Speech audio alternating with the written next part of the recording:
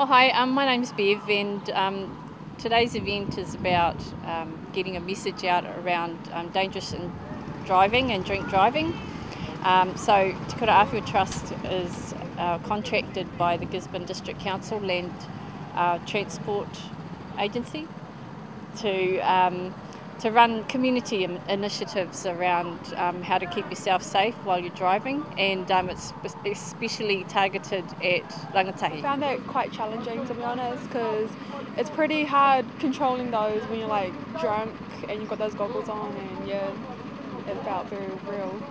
My name's Maynard, and I go to Girls High, Gisborne Girls High, and as a part of our SAD group we wanted to get out in the community and kind of promote SAD and get more people to come and join our group.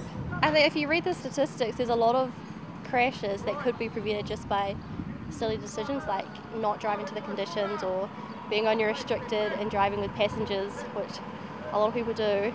And so it's kind of just showing people that your decision does affect other people, and yeah, like safe drivers, safer communities. It's pretty fun, but I wouldn't advise it when you're drunk because it's not cool.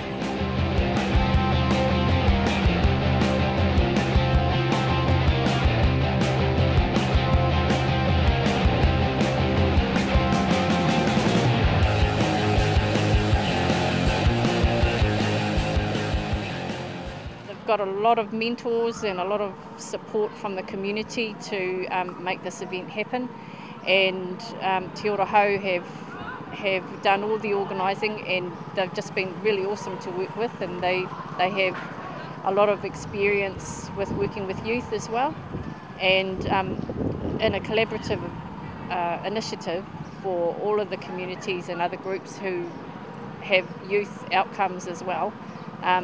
We've all got together to support this event today.